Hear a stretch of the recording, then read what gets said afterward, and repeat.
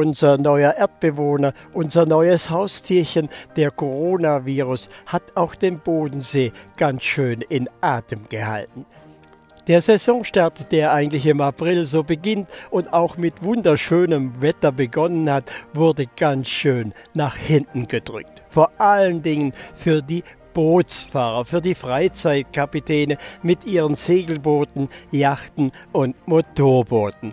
Alles ist anders. Der schöne April ist vorbei und wir hoffen auf weitere schöne Sommermonate hier am Bodensee, wo wir alle jetzt uns so richtig austoben können und vielleicht manches sogar nachholen können, was uns eben der Virus an Zeit genommen hat.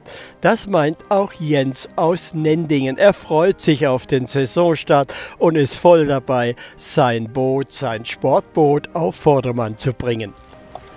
Joe, wenn du mich nach der Zwangspause fragst hier am Bodensee wegen Corona, kann ich dir Folgendes sagen.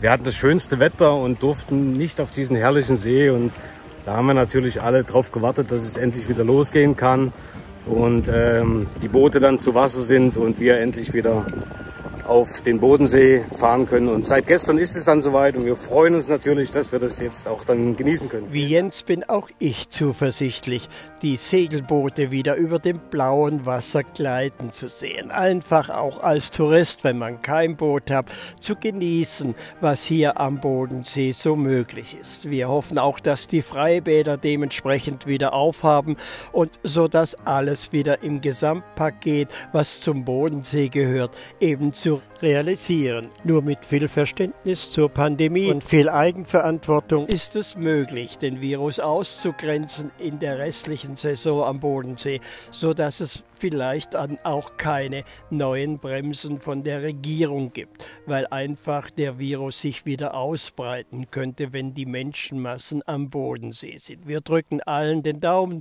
den Sommer wie früher hier am Bodensee auch 2020 wieder genießen zu können.